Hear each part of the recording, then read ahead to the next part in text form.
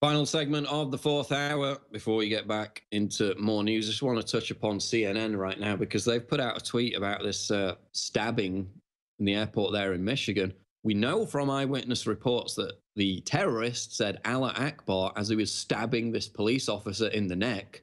CNN comes out with a tweet. Preliminary indications on Michigan airport suspect said something in Arabic before stabbing officer, officials say. No, we know what he said. It was reported hours and hours ago by all the eyewitnesses. This is what I mean.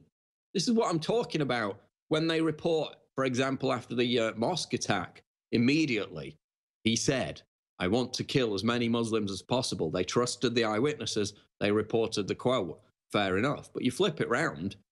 You had the stabbing in London a few weeks ago.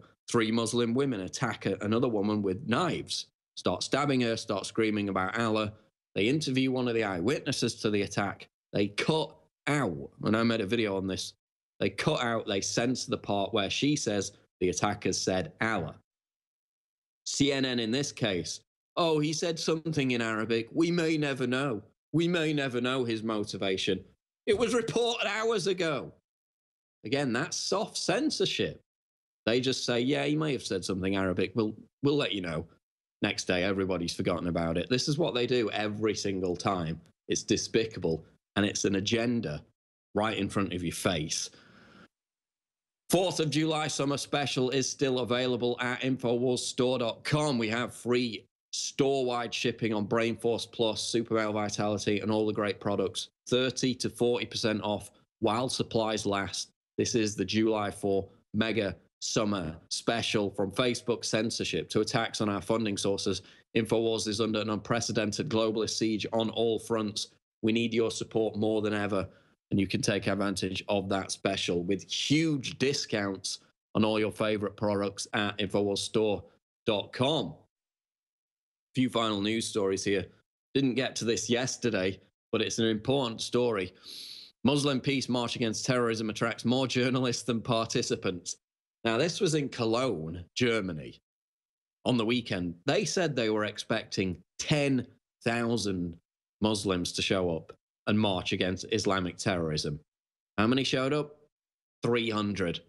Most of them journalists. 300.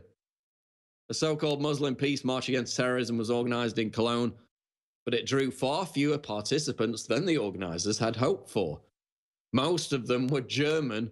The Social Democratic politician said there were more journalists and policemen than protesters. So that's how much they're interested in decrying terrorism. Again, you have to sympathize with them to some degree, because if they do decry terrorism, then that paints a target on their back in many cases, because these communities are ghettoized, they're radicalized. But that just is a blinding example of the problem that we have.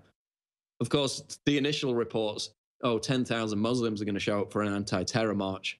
Oh my God, that completely dismantles the narrative that there isn't enough of an element calling out the extremist element within their community.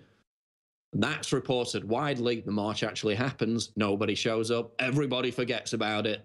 That's what happens every single time.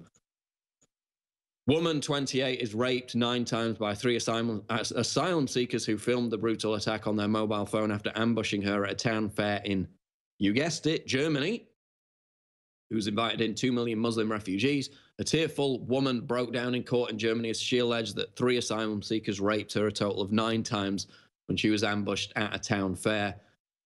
So that's going through the courts. They'll probably claim to be 15 years old, like happens every time. They'll probably get away with a slap on the wrist, like happens almost every time. YouTube's pro-refugee propaganda video, by the way, not doing too well. Go and see the downvotes on that. That's going to wrap it up for the show, though. InfoWars Nightly News coming up. Breaking news at InfoWars.com.